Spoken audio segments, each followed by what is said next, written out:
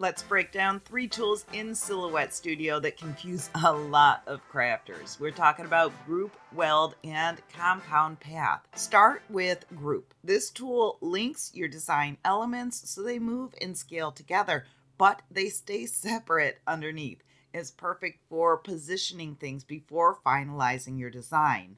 Next is Weld. This merges overlapping edges into one shape. If you're working with script fonts or layered cut pieces, Weld keeps everything connected and clean. But here's where many projects go sideways. Welding Images. Studio does not handle that well. One image might flip upside down, another might get partially erased. The cut lines stay intact, but the visuals are a mess.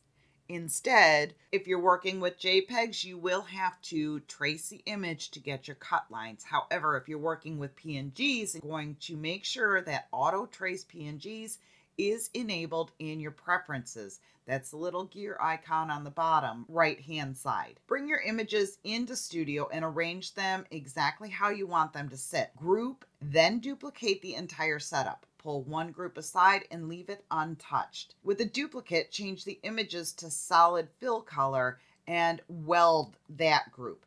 In the Send panel, set the real images to no cut and only cut the welded outlines. Then you can place your images inside those welded shapes, and you can use smart snapping or zoom in for perfect alignment. It's a bit involved, but once you do it the first time, it'll change how you approach layered projects entirely. And finally, there's Compound Path. This one is for managing holes inside of shapes. Think donut. You want to center the cutout. Compound Path connects those elements into one cuttable shape that sees through itself. Still not sure which tool to grab mid-project? Leave a comment below with your design challenge and I'll point you in the right direction. So remember, Group to organize, Weld to merge overlapping shapes, Compound Path to control internal cutouts, and never weld imported images unless you want Studio to throw a temper tantrum. Go ahead and like and subscribe for more straight to the point tutorials and check out the quick tips playlist for your next project win.